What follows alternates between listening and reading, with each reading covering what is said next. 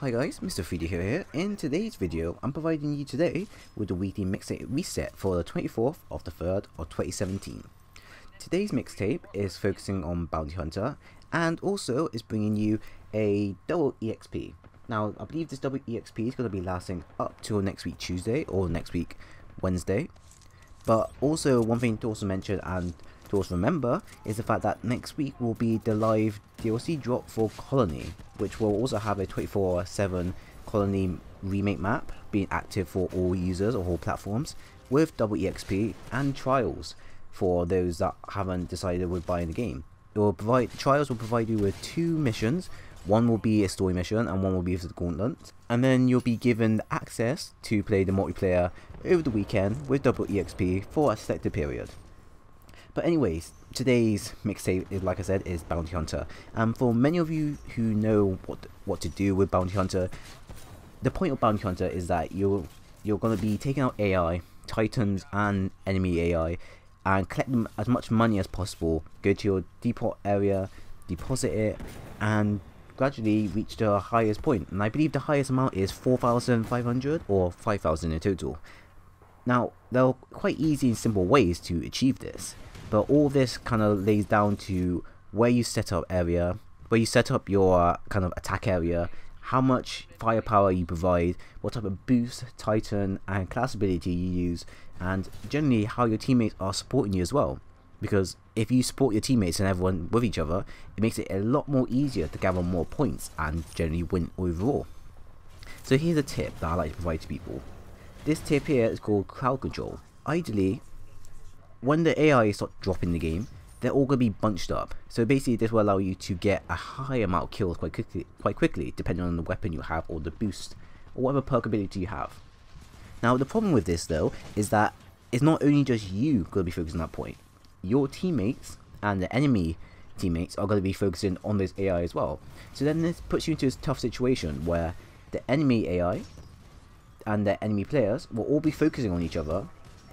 Enemy players will be racking up points, and then they could move over and then start attacking you and then steal your points. And then this could go on and on. And in many ways it could split into 2 ways. Either 1, you'll be able to fight back and get the points back, or 2, you get steamrolled and you lose the area and then you pretty much lose the points. But there's always a way to make a comeback, but it will require you to get quite sweaty. And if you're the type of person that doesn't want to be quite sweaty, then this may be a lot trickier to achieve. So, first thing I like to say is, pick a loadout that is ideal for a huge crowd control. For Bounty Hunter, I would recommend that you go with a weapon that's quite usable against multiple groups of enemy, and allows you to keep firing, or allow you to reload quickly, but also providing you with enough firepower to take on pilots. Ideally, you can either go with the car that is quite fast, reloads quite quickly, and is quite lethal when aiming at headshots, and has quite a nice ammo consumption as well. You can either go with the Spitfire that has a bigger ammo pack. It hits quite hard, and against pilots, it does do some devastating damage to them. You can either go with the Devotion that's also quite devastating against both pilots and AI when vamped up. Or, if you're the type of person that likes to experiment, the EPG or the softball are also ideal for these type of situations. Both these 2 type of weapons allows you to take out big groups of people if clumped up together, thus saving you more time and saving you ammo. Although against pilots, it might be a bit more difficult. But if you're someone that's used the EPG or even the softball for quite a long time, pretty much mastered it, then this shouldn't be much of a problem. Secondly, you want to be aware of that you're going to need the anti-Titan weaponry. Bounty Hunter, although it will keep to being pilot versus AI, you will have enemy Titans dropping and enemy Titan AI dropping. So ideally, if you don't have your Titan ready and you don't have a primary weapon that's going to be suitable for this type of combat, you need to pick a anti-Titan weaponry that will be beneficial with at least racking up enough points to push your team for the win. I would recommend that you go to Archer, as it allows you to lock on quite quickly and does quite a bit of damage, or the EPG, or the Thunderbolt, as the Thunderbolt basically allows you to cover multiple grounds. It damages all enemies within that path, and if you're lucky, you may even destroy that enemy Titan, or even kill a pilot. That's quite rare, but it's possible. Or lastly, you can always go with the charge rifle. Charge rifle allows you to fire at much longer distances, so it's a bit more safer for people who don't want to engage in such restrictive tactics.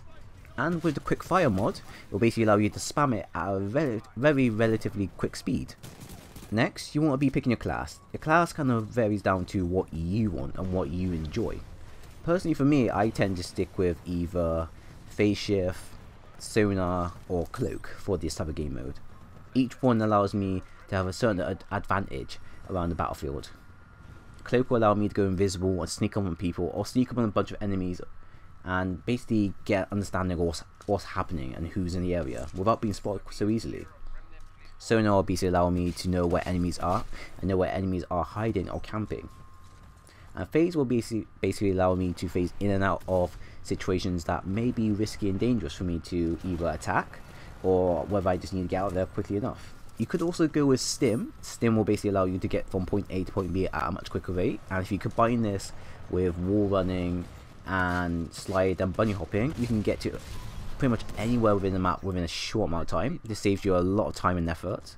But if you don't want to, you can always go with grapple. Grapple will basically do the same task, the same job as stim, but maybe at a little to less speed.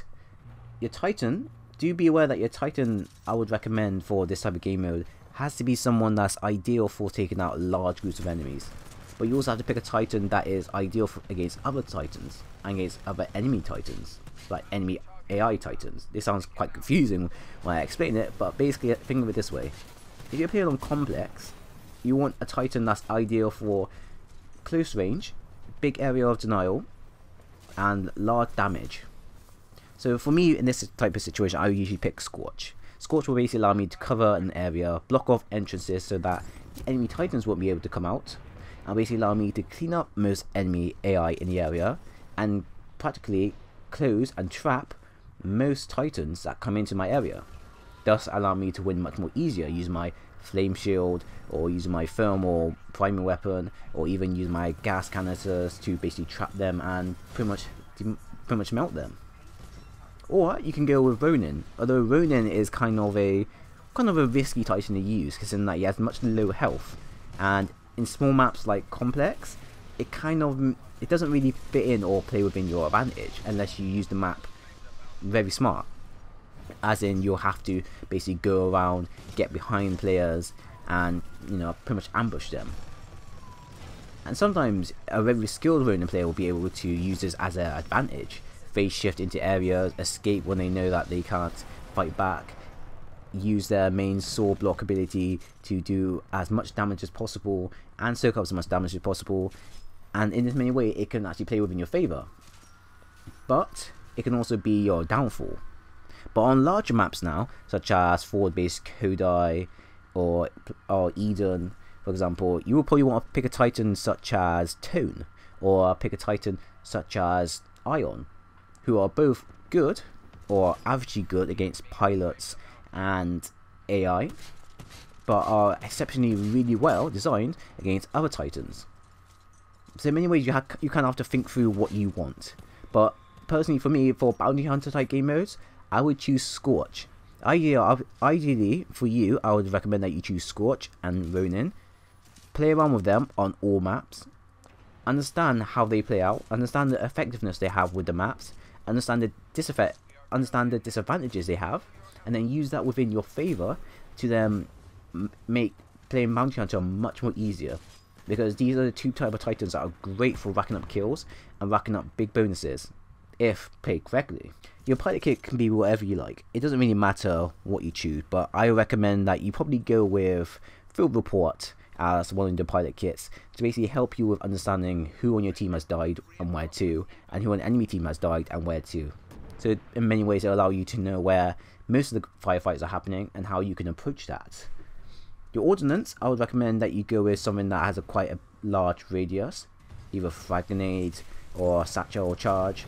Both of these do have quite a large radius.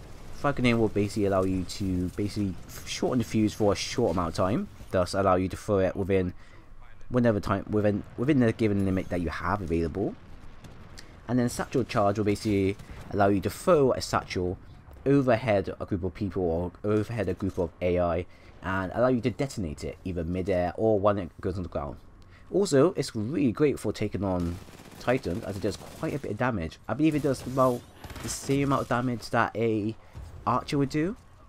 So if you have a good aim using the satchel, this weapon is great for taking out Titans if you don't have an anti-Titan one available with you. Lastly now, I would recommend that you go with something for your boost that allows you to either cover multiple grounds or to basically protect you. Ideally, I would choose either the tick mine. The tick mine can be thrown into multiple areas that have AI or has pilots in it, and they'll allow you to rack up some more kills depending, as sometimes they're able to kill them in a short amount of time, other times they won't be able to react quick enough because they get blown up. Or you can go Amp Weapon, and Amp Weapon will basically play within your favour with killing AI and pilots within a short amount of time and destroying Titans within a short amount of time, both AI Titans and both normal Titans. And this could play within your favour if used very well, and if you have a team that knows how to use Amp Weapons very well, this could really change the tide of the battle. But that's kind of one of my ideas for a specific loadout that focuses on crowd control. You want to pick something that allows you to take the battlefield by force, allows you to take out a group of enemy and players within a short amount of time without focusing too much on other things happening. Because one problem you have in Bounty Hunter is that the moment you get killed, the amount of money that you got will be halved, and once it's halved, this basically means that either A, you're going to have to go back and go get those points by either killing another pilot or killing AI, or B, you're going to have to be quite lucky and basically try to make it up within the next round. So in many ways, everything has kind of a reaction to each other, and if you don't think quickly enough, it's going to end quite badly for you and even your teammates and overall the whole game. But that's just a brief explanation of what type of crowd control loadout that you would probably want to go with. Now you can always go with something else. Your main primary weapon doesn't have to be, like I said, either the car or the Spitfire or the Devotion. It could always be the R201. That's both versatile and lethal.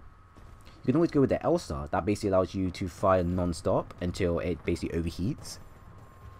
Or if you wanted to, you can always just go simply with the R97 if you're the type of person that likes to move about on the go, and basically hit fire as much as possible.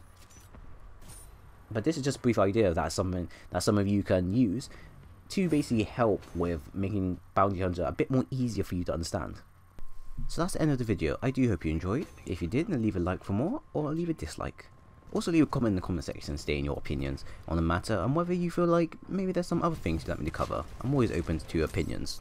Also do subscribe, as subscribing does help my channel grow, and it also does allow me to bolster my views and also spread more content over similar games, as I do have some games that I would love to share to people, but I don't really want to show it just of yet until people feel a bit comfortable with my channel. So by all means, thank you all for watching, and I hope to see you again soon.